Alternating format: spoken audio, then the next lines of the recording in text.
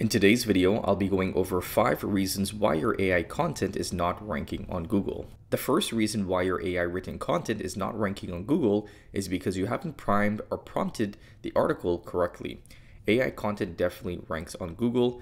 As you can see, this is an article that I wrote using AI completely, and it's ranking #1 on Google. It was a brand new website, and it's outranked competitors for this specific keyword. So you can definitely rank content on Google if you have written it using an AI writer, but you just need to know how to do so. So #1 is that you need to prime and prompt your AI properly. If we take a look at any of the articles that I have created using the playground mode, or even any of the articles that I've created on this channel, I've always made it a point to make sure that I'm prompting and priming my AI. So priming essentially just tells the AI what is the outcome in which we're going after. So for example, this is a fact-checked article, a more factual article. So I tell the AI that you're an expert blog post writer, you specialize in writing in-depth, engaging, and factually accurate blog posts about the topic at hand. Right? And if we actually go ahead and take a look at some of my other articles, such as the Amazon product comparison, I tell it again that you are a high quality Amazon blog post writer. You compare multiple products for users to choose from when writing an Amazon product roundup, included these things in mind. And I told it what I wanted it to include to make sure that it's writing the best Amazon blog post. So again, I'm priming the AI, I'm priming the system and telling it exactly what the outcome is that I'm trying to get. And I'm also feeding it information and telling it what are some of the best practices that it needs to follow when it's writing this type of content. I do the same for SEO optimized content. I feed SEO writing tips, I feed on-page SEO writing recommendations, and things that the AI needs to follow in order to write the best possible content. So I recommend that you prime the AI as much as you can. You feed it as much information as you can about your brand, about the way that you write, about what the outcome is that you're trying to get from that specific article, and usually your results are going to be a lot better. So that's #1, which is priming. #2 is prompting. So prompting essentially just means the prompts in which you give the AI to get the outputs in which you're going after. So the quality of your inputs or the quality of your prompts directly relates to the quality of the outputs in which you get back from the AI. So I always recommend prompting the AI very, very in depth. So telling it exactly what you want and telling it when you're generating content, I recommend that you generate the outline first. Once you generate the outline, then you can generate the full article. The reason why you want to generate the outline first is because then the AI will be able to focus on that one task, right? Sometimes the AI, if you tell it to generate an outline and write the full article, it's doing too many things and maybe your article isn't going to be as in-depth. So you need to tell it to generate a outline first, and then from that outline, you can then prompt it to generate the full article. I'll leave some of my most popular prompts in the description below. Also, if you want to check out exactly how you can write AI rating content that will rank on Google, check out my AI Mastery course. It is a paid course, but it's really, really good. It's currently in beta, so you can get it at a discounted rate. If you want to check out that paid course, I'll leave a link for that in the description below, or you can watch any of my free content on this YouTube channel. So that's #1, which is priming and prompting. #2 is going to be the generation technique in which you're using.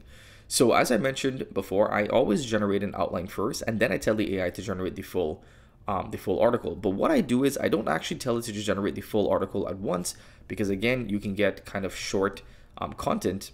If you take a look at my prompt here, I tell it to write each section individually, starting with the first section, and then I will tell you when to move on. So what I'm doing here, I'm telling the AI to write first the introduction, then after you've written the introduction, then move on to the first H1, which is understanding AI's role in accounting for this specific article, then move on to the second H1, third H1, and so on. Now, when you do this method, I find that you're able to get much more in-depth content, because again, you're giving the AI a specific task. It knows that it needs to write just only on this specific section, so it's a little bit more in-depth, and it's able to write a lot higher quality. So as you can see here, it will write that first section, and then you can tell it when to move on, and it will move on to the second section, and then you can just tell it to continue writing, and it will continue until the end of the article. But overall, once you put this article together, you get a very, very in-depth article. You get a much longer article than you would get if you just told it to write the full article at once. And you can always expand the article and add things to it as you like. But again, as you can see here, these are all going to be lists. These are going to be bolded words. It's well formatted, it's easy to read, and it's very skimmable. And it's also following the best SEO practices because you primed the AI before. When you follow this method, you're able to elevate your AI written content, which increases the likeliness of your content ranking compared to someone else who used AI, because they may have just went to ChatGPT and told it to write an article about this topic and didn't really do any prompting, any of the manual generation which I showed you, and just get a very basic article. When you follow this method, you're able to get a much better article using AI. So this leads into the third reason why your AI written content may not be ranking on Google, and that is not including enough tables, lists, charts, visual data, links, and images within your content. As you can see in this example here, if we actually go ahead and we convert this into Markdown, so let's actually go ahead and do that very quickly.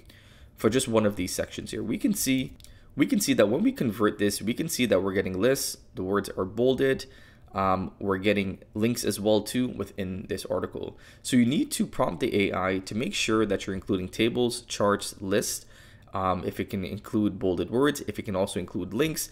That is a great signal to Google and a great way for you to rank your article, because your article is not going to be just blobs of words. It's going to include tables, charts, and links, which is all good ranking factors. Again, all you have to do is prime the AI correctly, like I did within this prompt, to tell it to include titles, to include tables, to include lists, to include bolded words, and also to include links to relevant, high quality, high authoritative websites.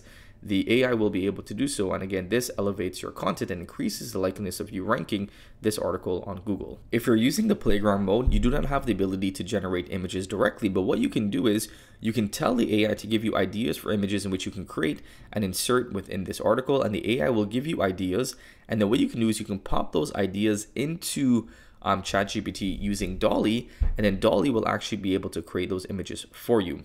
You can also ask it for ideas on how to visualize data, and then you can take that prompt, pop it into ChatGPT, and then ChatGPT will create that visual data for you. I've done a couple of videos on this before, so I'll link those in the description below. I also go over everything that I mentioned in today's video a lot more in depth in my paid course. So if you want to check that out again, that will be in the description below. So that's the third reason why your content may not be ranking. Number 4 is that your content may not be SEO formatted. So that's why I recommend using prompts and using primers like what I did within this article to tell the AI what it needs to do in order to write SEO optimized content.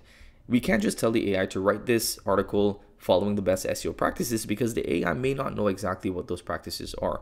So what I've done is, to create this prompt, I just Googled some of the best SEO on-page writing practices.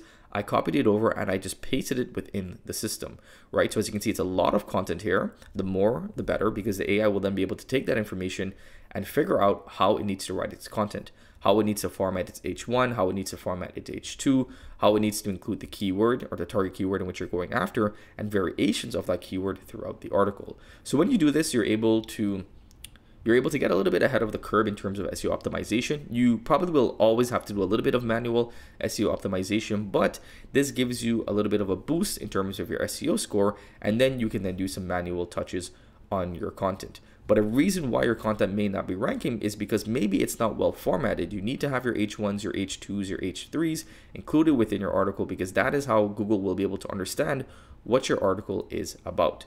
So that's the fourth reason. The fifth reason why your content may not be ranking is because maybe your DR is too low and the competition level is too high for that specific keyword. So I can talk all day about how to create the best AI rating content, but if your website has a low DR, or if your website doesn't have a lot of content on it, it's going to be very hard for you to rank for a specific keyword.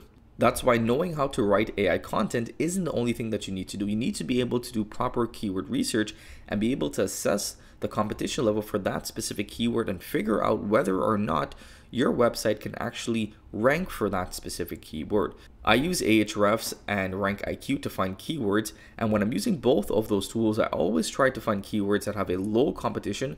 So for Ahrefs, it's going to be anything less than 10, and then for RankIQ, I try to find keywords that are very fast to rank for. This is especially true if you're a new website, because it's going to be harder for you to rank for those keywords. You want to go for those low-hanging fruits. So you want to find keywords that are going to be easy to rank for, but then you also want to find keywords that are specific for your website. Let's say, for example, you have a website in the AI space. You don't want to just go ahead and write content around anything in AI, because it's going to be a very general website. Instead of writing about general topics within the AI space, you want to start by writing on a specific subtopic within that niche.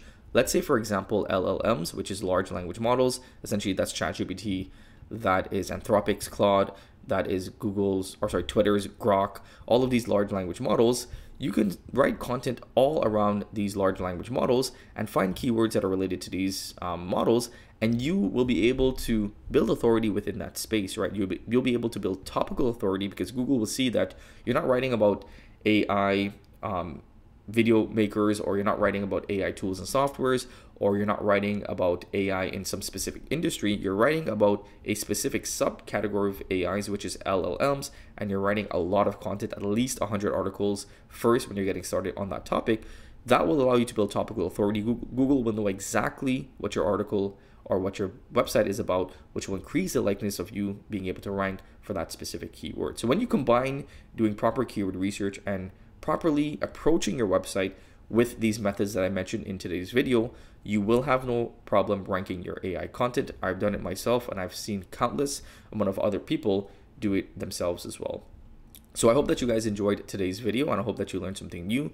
If you did, let it be known by giving us a big thumbs up and subscribe to the channel if you haven't already. Till next time, stay well.